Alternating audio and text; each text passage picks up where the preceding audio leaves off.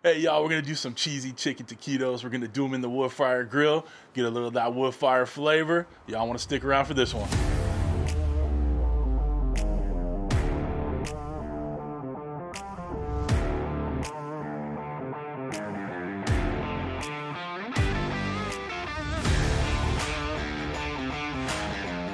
All right, what's up everybody? Welcome to Cooking with CJ.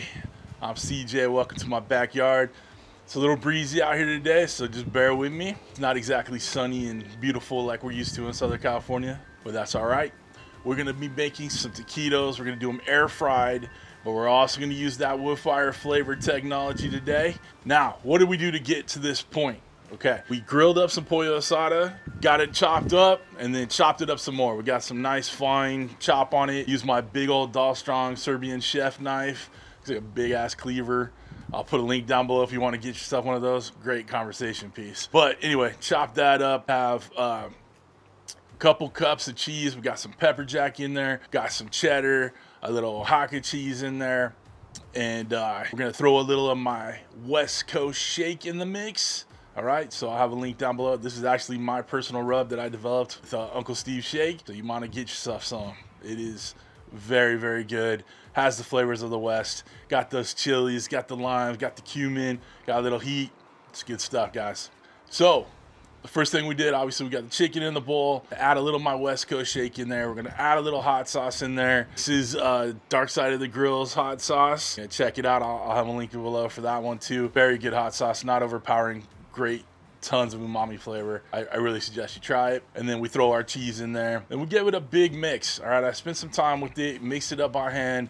Want everything to combine and every little bit of flavor gets dispersed out through there, okay? Next up, we roll the tortillas. So I put my tortillas in the microwave for a little bit to kind of get them a little pliable, cook down a little bit. And we put some of that mix in there, rolled it up, toothpicked it up, and just put it on a tray. Did that a couple times on camera here so you guys can see what I was doing, but it's a really simple thing to do. You're putting stuff in there, rolling it up tight as you can, and then you just throw a couple toothpicks in it. Got those on the tray. I have 10 taquitos ready to roll. Next thing we did was we got our air crisp basket that fits on our grill grate. I went ahead and put all the taquitos in there. It fit 10 with the size I made. So perfect. And then you know how to spray it down with that duck fat. Now guys, if you don't have duck fat handy, the spray duck fat, use whatever spray oil you have, vegetable, canola, avocado oil, whatever you can find, okay? And then we're ready to go. This brings us to right now. So we're gonna go ahead and get our wood fire grill fired up. Okay, we're gonna use a half a cup of pellets. The chicken's already been grilled over open fire. We don't need to overpower them with smoke, but I do want to put a little of that hint of smoke in there, that wood fire flavor. So like I said, about a half a cup of pellets. Gonna set it up 390.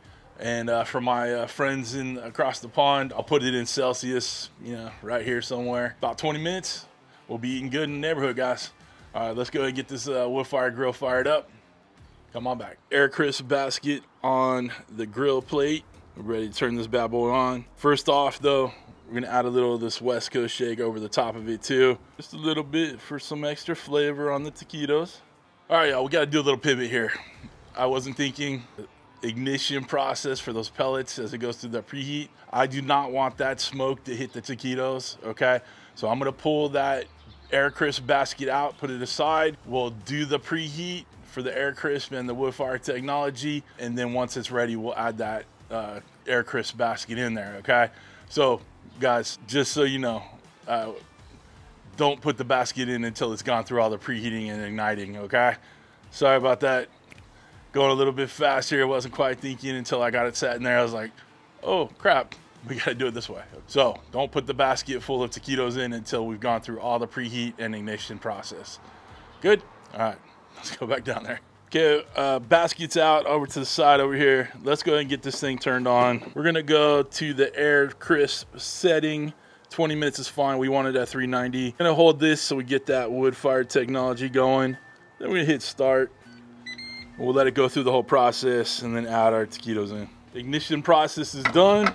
Let's get our taquitos in there, shut it down, crisp these bad boys up. All right, taquitos are going.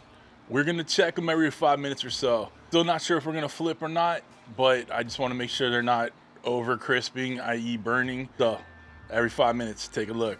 Everything in it is cooked, right? So we're not trying to get to any, internal temperatures. We just want some nice golden brown and crispy taquitos. That's what we're paying attention for, and we'll just see how it goes. And I'll let you know how long it takes at the end, but we're just doing the eyeball test right now. We're just making sure it doesn't, burn. Once we get these bad boys off, I'm gonna go ahead and dress them in the house, and then we'll take a bite. But I got some guac, I got some pico, a little jalapenos in there if you're feeling saucy.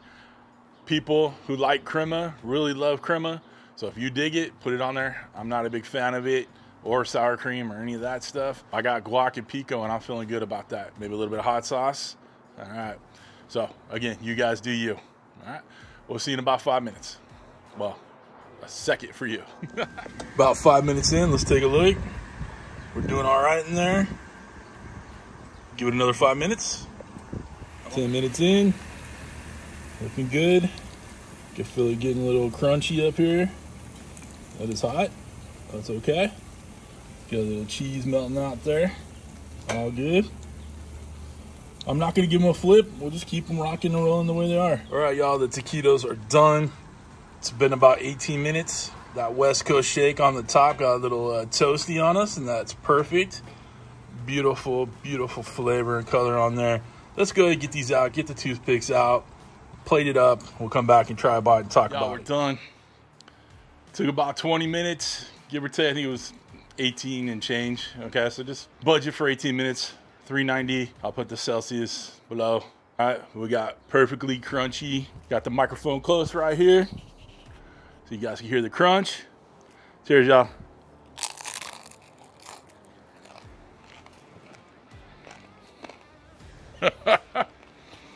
Well, goddamn. That's a little bit of all right there, baby. Listen, y'all know it's good when you gotta kind of double take it. Look at it again like, holy hell, is it that good? It is that good, y'all.